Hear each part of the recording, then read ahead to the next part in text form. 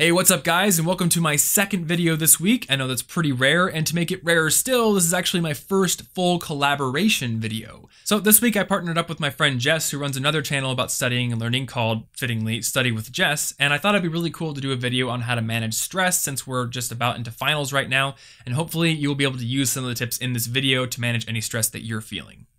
Hey everyone, so when I was studying my postgraduate diploma of psychology, I learned a great deal about stress, but also some really effective techniques that you can implement throughout the year to help you feel more calm and stay on top of your stress levels. So I'm going to be sharing with you my top 5 tips for reducing stress and staying calm throughout the busy school year. But before I get into that, I actually wanted to cover what is stress and what happens in our body when we start to feel stressed, so stick around. So what is stress? Stress is your body's reaction to any change in the environment that requires an adjustment or a response. The body then reacts to these changes with either physical, mental, or emotional responses. So in daily life, we often use the term stress to mean something negative, but that's not actually the case. Stress can either be positive or negative, known as eustress or distress. So eustress is the term used for describing positive stress. And this is the kind of stress that motivates us, increases our focus, gets us excited, and increases our performance. Some examples of eustress could be receiving a promotion, starting a new job, or having a child. In contrast to eustress, distress is the term used for describing negative stress. And this is the kind of stress that impairs our focus, leaves us feeling anxious or nervous, often is perceived as outside of our coping abilities, and impairs our performance. And some examples of distress could be losing a job, sickness, or the death of a loved one. So what happens to our body when we start to feel stressed? In the event of stress, our body's defense systems are activated in a rapid and automatic response, known as the fight or flight mode. Your body then releases stress hormones called cortisol and adrenaline, which cause your heart to beat faster, your breathing to quicken, your blood pressure to rise, and your senses begin to sharpen. All so that your body is preparing you to either fight or flee the situation. So how much stress is too much stress? Some stress is good. In fact, it actually helps to improve our performance and increase our focus so that we can execute a task more effectively. But at what point does having too much stress impair our performance?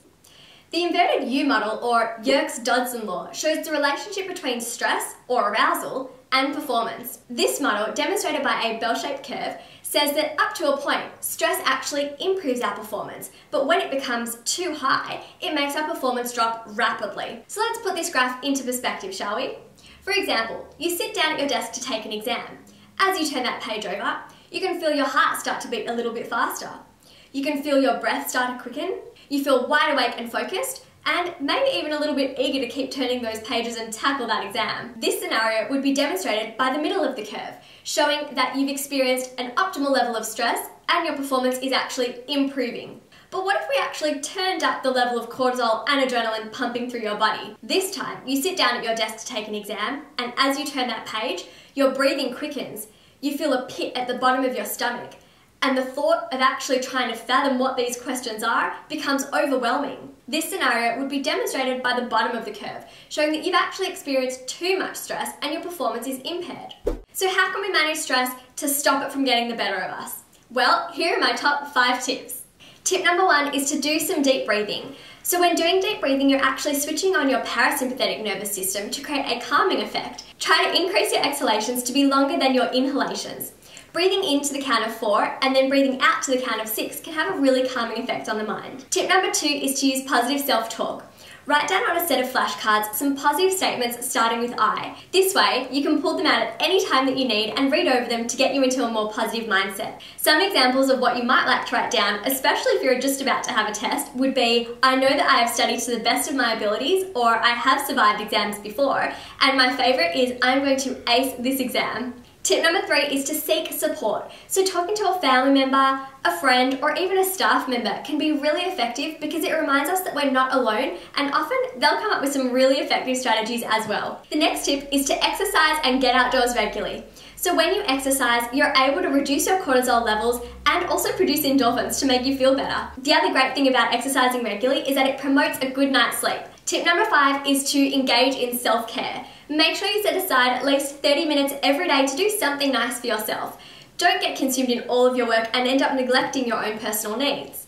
It's important to prioritize yourself and have some important me time every day so that you don't end up feeling burnt out or run down close to the end of the year or even sooner. Some examples of what you might like to do for yourself could be to read a book, go to the park, play with a pet, or even see your friends.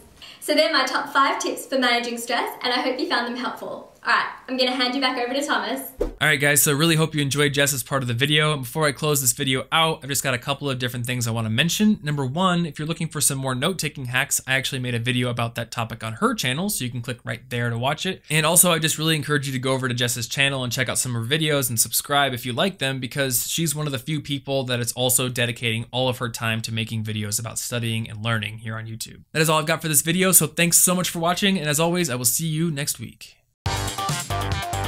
Hey there guys, thanks so much for watching this video. If you enjoyed it, it would be awesome if you gave it a like to support this channel, and you can also subscribe using the big red button right there to get new tips on being a more effective student every single week. You can also pick up a free copy of my book on earning better grades by clicking the picture in the book. And if you missed the other video I did this week, it's over how to build a study schedule for your finals, so definitely check it out. Lastly, I'm Tom Franklin on both Instagram and Twitter if you want to connect, or you can just leave a comment down below.